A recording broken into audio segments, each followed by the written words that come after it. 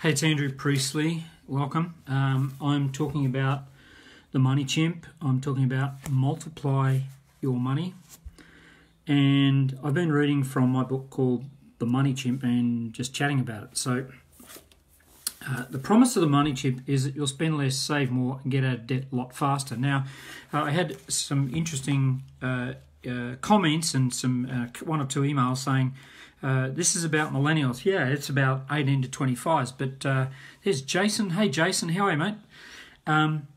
But people said to me, can you be older than 25 years old to get benefit from this? Absolutely.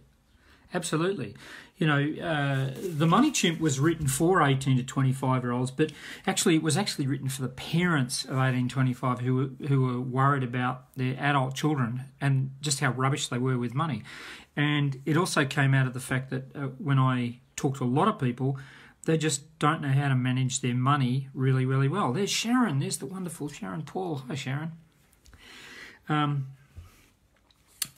So I wrote a book called The Money Chimp, and The Money Chimp came out in 2016, and what's come out of that is a podcast which you can find on Apple Podcasts or Spotify called Multiply Your Money, and then I've got this as well, so The Money Chimp. So if you go back a couple of episodes, you can listen to the intro and do the quiz and all that sort of stuff, and you can also join the group, and I'll put the link down below.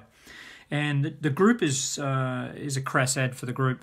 The group is great because what you can do is you can get a whole lot of treats and goodies for free inside the group that won't be available out here. Okay, so navigate through to the group and watch out because there's a whole lot of really cool stuff in there as well.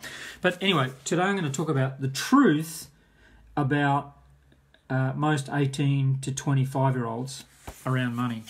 Okay, and back in Hey Maria, back in 2012, I went to the London Town Hall, and there was a meeting that was put on by NatWest and a number of the banks, and they were talking about that. Basically, it was young people who were saying, you know, why can't we get a bank loan? And there's plenty of money out there to get a bank loan right at the moment, but the story was that we just didn't want to lend to you because we can't see your business plan, etc. But aside of that was the chief economist from the Royal Bank of Scotland, who's saying, based on their stats, that most 18 to 25-year-olds were spending 130% of their disposable weekly income. So if they had £100 disposable income, they were spending £130 of it. And how are they doing it? Clearly, they're doing that on credit card, right? So they're spending that money on credit card. I want you to get this. I want you to get this because this is not just young people. I get paid £100 and I'm spending 130. Where's that going? Where are we going with that? Got 130. Hey, Ingrid. So I've got £100, so I'm spending 130, and I'm doing that on a routine basis. This is why the banks were worried about young people and credit cards. Okay, now clearly you're going to spend money on, for those people who just joined, I'm taking notes from my book called The Money Chimp, which has been in and out of the top 20 money books in the UK since 2016. Okay, so you're going to spend money on things like food shopping, rent, utilities, transport, right? Right, and then you've got your discretionary income. Now, this is money that's available that you can invest it, you can save it after you've paid your bills and necessities. But what do you spend your money on? What do you spend the money on? Okay, and most people don't know. So typically, what I found, and you know what the various reports tell me, and people like my bank tell me, is that you spend money on stuff that you can't afford and stuff you don't need. Basically, right? And, you know, that's the power of marketing, to get you to want something that you don't want or can't use, right? And credit cards have created this culture whereby it's, I have what I want now and pay for it later. And how does that work out for most people? Well, we know that young people 18 to 25, I said on an earlier recording that they owe 8.3. I think it's about, they owe about 9.7 billion on credit card debt right now, okay? Which is a phenomenal amount. 9.7 billion young people owe on credit cards. And young people, and I'm talking about young people, typically are about one or two paydays away from being broke. And that's the reality of it. So if you talk to people like Money Dashboard and My Bank, that's what they're telling us. Okay, that most young people are about 1 or 2 paydays from broke. In fact, that's true of a lot of people I talk to. Okay, even people on really good incomes.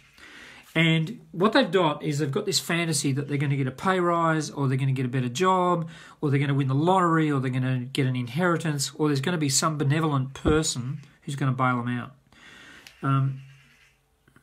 You got to think about this stuff. You got to think about if you're living your life along the plan that my plan for getting wealthy, my plan for survival, my plan for looking after myself is someone else pays.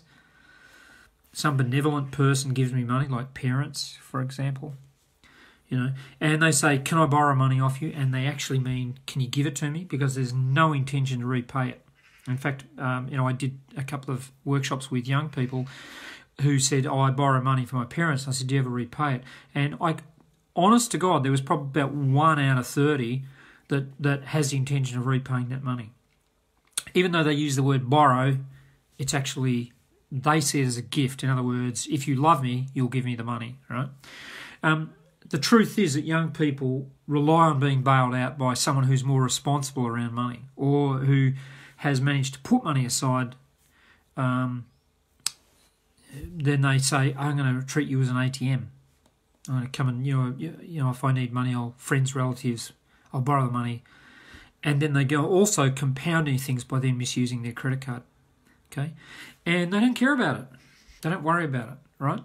I was chatting with a young couple that had spent £17,000 on Christmas presents. They don't have that money, but they spent £17,000 on Christmas last year.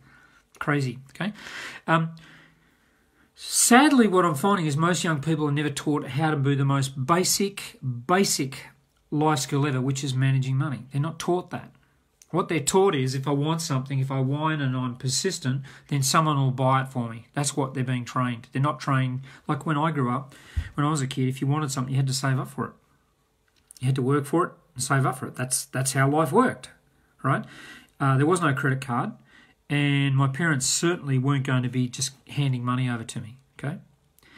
And the problem with credit cards is that you've also now got on top of that interest fees and charges. I'm taking this from the Money Chimp, and I'm taking it from the chapter called "The Truth About Most 18 to 25-Year-Olds." I did the cartoons, by the way, right? It's in there.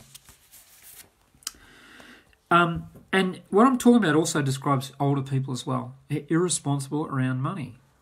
Okay. And I'm saying here, a recent survey said 89% of wage earners of any age, 89% of any age, right, can't maintain their lifestyle beyond 6 weeks currently on the cash that they've got, right? I've always operated on the basis of having cash buffer. So, at any one point in time, I've got 3 to 6 months worth of overheads in cash in case I have quiet months. I've got cash reserves. I've got money set aside for emergencies. Most people don't have anything like that. Okay. If that sounds like you, then go into the group. You can actually go to www.moneychimp.net and you can take a test that costs you £25. If you actually go into the group, Multiply Your Money, join the Facebook group, Multiply Your Money, you can do the quiz for free. There's a link for you can do the quiz for free in there, right? But you've got to join the group. That's my crass bribe to get you to join my group, right? And tell people about this. They can tell it, and you get a really comprehensive report back. It takes about 7 minutes, and you get this really comprehensive report about how you are around money, what's going on with money, okay? The good news about this, though, is that you can change. See, back in session 1, I'm talking about, money's just a game. It's like a barrel of monkeys. It's like playing Monopoly. It's like chess. It's like any one of these games. If it's got rules, if you follow the rules, you play the game. If you ignore the rules, then or try to do it your way, or try to do it a different way other than the way the rules work, you end up in trouble. Okay, so there are rules around credit cards, and people use credit cards as if there were no rules. So the penalty for abusing the rules is interest fees and payments and charges. Okay, and by the way, they're not hidden. Don't ever tell me that they're hidden charges. They're right there on the statement. All you got to do is read your statement, and you'll see them. Okay. But the good news is you can change. The principles in my book are timeless. They really are, okay? If you apply them, if you use them. So the question is, why am I watching this? What do I want out of money? How do I want my money life to be? How do I want it to be? What do you want? Focus on that question. How do you want to feel around money? So on the next session, I'm going to give you an interesting little exercise that involves a little bit of doing a desk search, okay? On the next one. Now, if you want more of what I'm talking about, and you'd like to do there's a little course I put up as a podcast called Multiply Your Money. It's on Spotify. It's 120 sessions. You can go there right now. You can, whatever it takes you to. If it takes you to lesson 87, scroll down and go to lesson 1 and just start there. And you've got 120 lessons which just give you tips and ideas, not tips, but strategies and steps for managing money a whole lot better. I hope that helps, and I'll see you in the next session, session 5. Talk to you then.